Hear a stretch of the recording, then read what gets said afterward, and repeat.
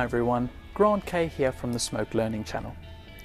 The Action 3D Compositor is a very powerful compositing tool, but sometimes it's useful to get different kinds of render passes out of Action for various finishing tasks.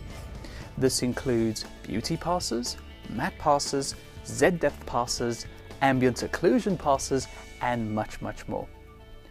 All of this can be set up using the Action render outputs. In Action, we have a 3D composite using a combination of flat surfaces, 3D text, and lighting with shadows. We'd now like to render this out for further processing. To control what Action renders is managed through the Output menu. Inside the Output menu, we can have any number of render passes, the type of render pass, and what is included in a render pass.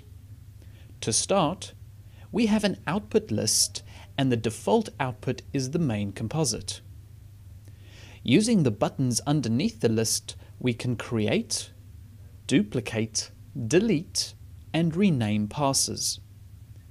In this instance, the composite pass is actually the beauty pass, so let's rename the render pass to beauty. To create another render pass, we just click the Add button. This render pass will become the alpha for the 3D text, and we can rename it accordingly. Making sure the result view is selected, we can flick in between render pass results.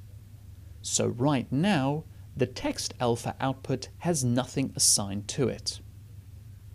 The first thing we will do is set the output type. In the blue pop-up menu, we can change the option from comp to matte.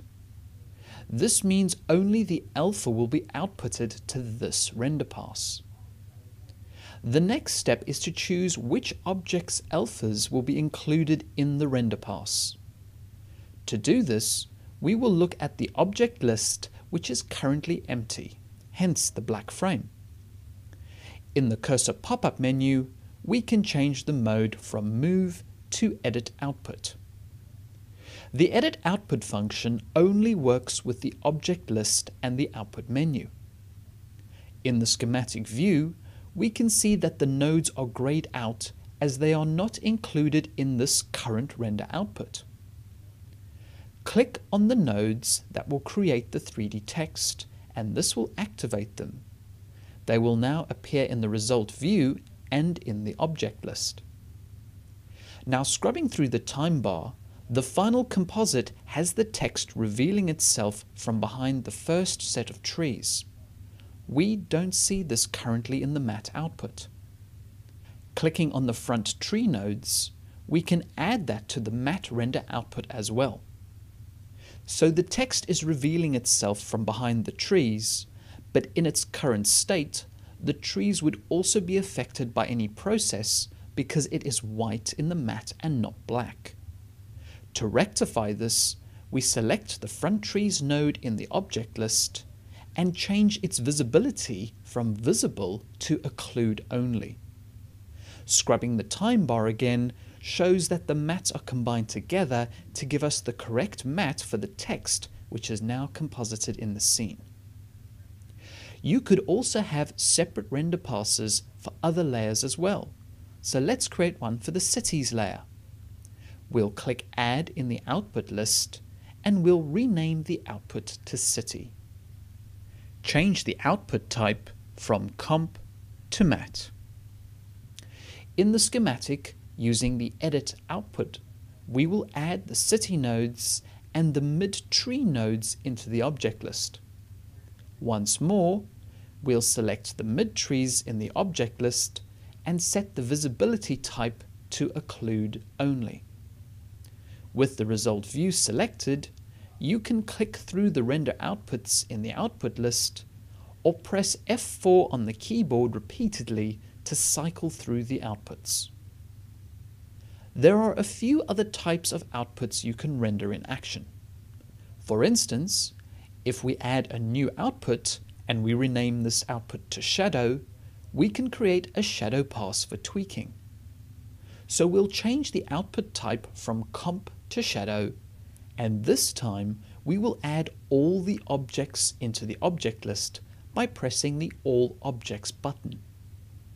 Scrubbing the time bar, we can see that we have the shadow for the text being created by the light in the composite. Just so that you know, the other layers have had their shadow casting abilities turned off for the result of the composite, but if they were on, their shadows would also be visible in the shadow render pass. Finally, the last render output that we will create will be a Z-depth pass. This pass will allow you to create depth of field effects after you have processed the 3D composite out of action. For instance, we will select the shadow pass in the output list and press copy to make a duplicate. We did this because we want to use everything that was in the shadow pass. We will select the newly created pass and rename this to Z-depth. The reason for duplicating a pass is that we can use everything that has already been set up in the output, and all we have to do is change the output type. So we will change the type from shadow to Z-depth. Scrubbing the time bar, the Z-depth of the 3D composite doesn't look that bright. To fix this, switch to the Object menu and select the Camera tab. Under the Camera column, we can adjust the far clipping plane. By reducing it to a much lower value, the Z-depth output will become much brighter and mapped correctly for the depth of field effect. A last bit of information. You can disable and enable render outputs that you would like to render in the output list. You would do this whenever you need to reprocess for whatever reason. Finally, remember to always go to frame 1 and press the process button. Smoke will begin to render the various passes all at the same time. Once the render is complete, if we exit back to the Smoke desktop, we will find that we have a clip per render pass that we can take onto the next process for our desired effect. If you want to know any more information about Autodesk Smoke, or you'd like to download the free 30-day trial copy, just go to autodesk.com/Smoke for Mac.